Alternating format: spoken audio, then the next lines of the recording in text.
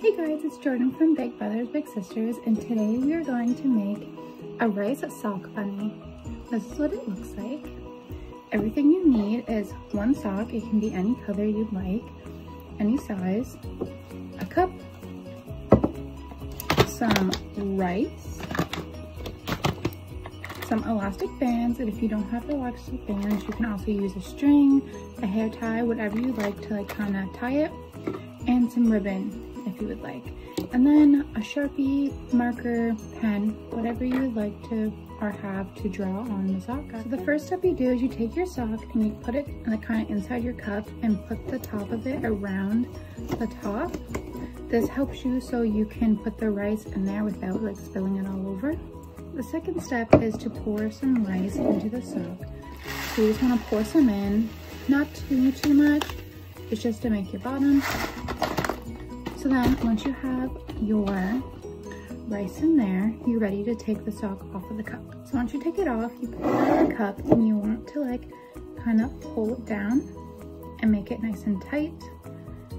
And then you want to take your elastic, any size. I just have these small ones.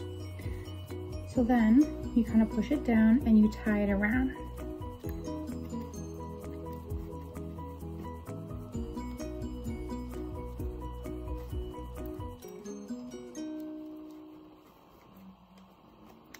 Just like that. So once you have the bottom like this, you want to make your little tail. So you can pick any place at the bottom. I'm just going to do it right back here, and you want to grab like a little bulge here and kind of just pull it out. I twist mine to kind of just get a good little bulge going, and then I take my elastic and I just tie it around.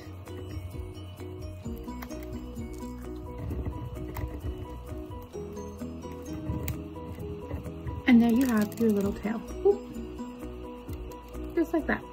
So after you have your tail, I just put my sock back into the cup as good as you can, and I just put it back around so I can put some more rice in there. So then you go ahead and you put some more rice, just like that, like we did the first time, and then you're ready to take it off of the cup again. So once you take it off, you have this, and you just want to repeat the same step where you kind of pull it down and you put another elastic around it.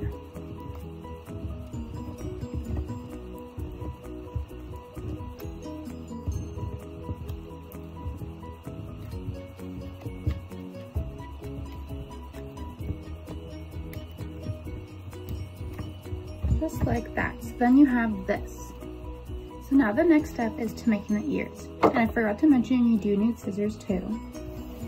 So you just want to cut down the middle at the top here. Sometimes it's easier to even lay it down like this. You just want to cut down in the middle.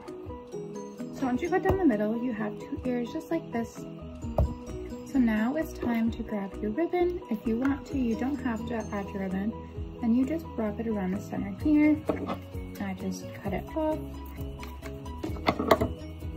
And then you just tie it in a little bow or a little knot, whatever you'd like.